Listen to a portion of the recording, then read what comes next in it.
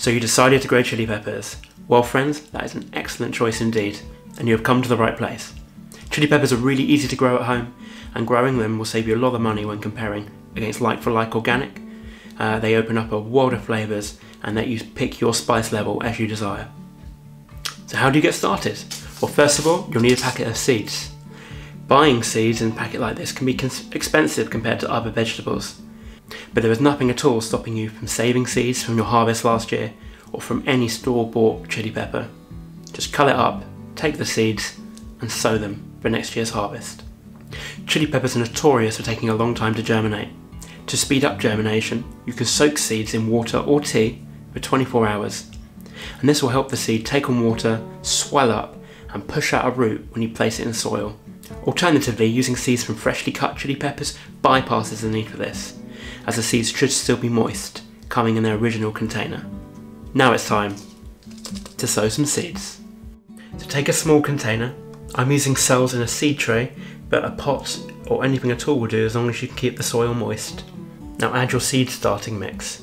I'm using coconut coir with perlite, but anything light and fluffy will do here, as long as it retains moisture and doesn't dry out.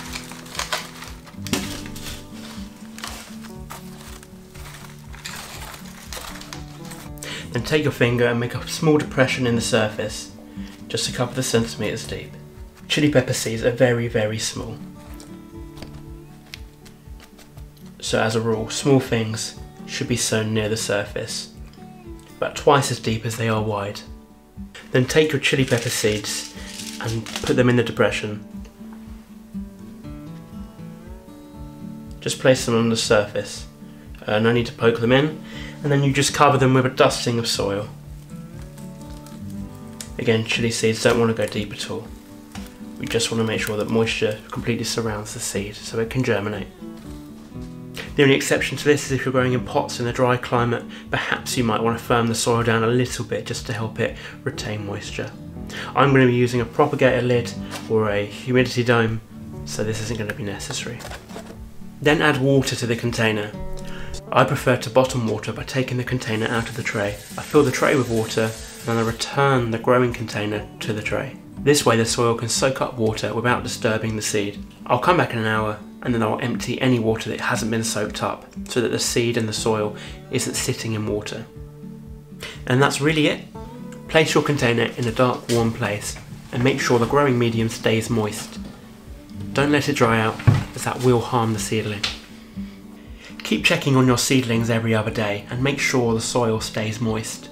By the end of the first week, maybe the second, you should see a couple of leaves poking up through the soil.